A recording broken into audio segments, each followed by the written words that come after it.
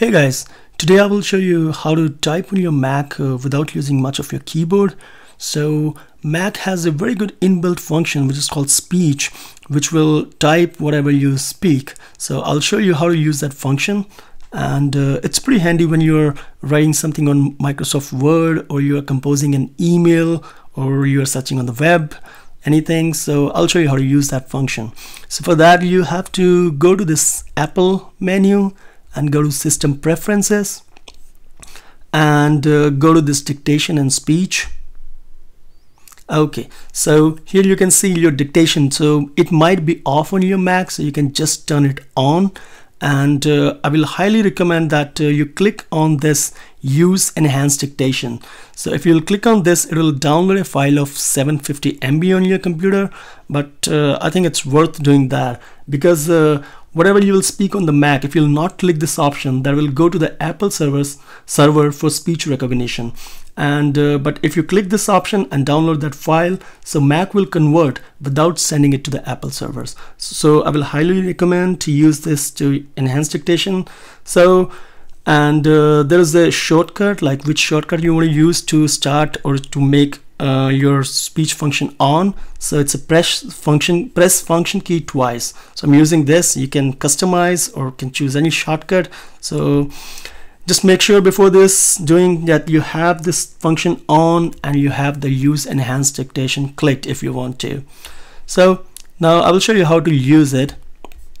So if you're going to Google Chrome, okay, and I will just press function key twice to activate the speech function.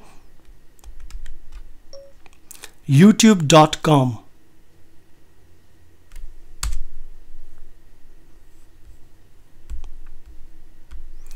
Quit all applications with one click.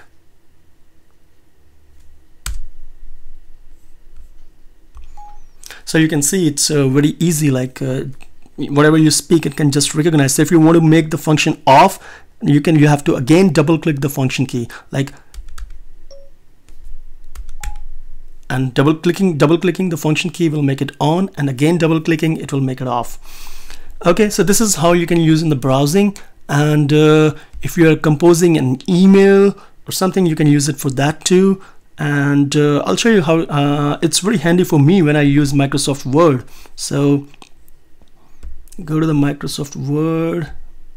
All right, so I will activate the speak function here by double clicking the function key. Hey guys, I hope you are enjoying my video. Thank you very much. So you can see that it very easily, and it's very accurate, and you can type as much as you want.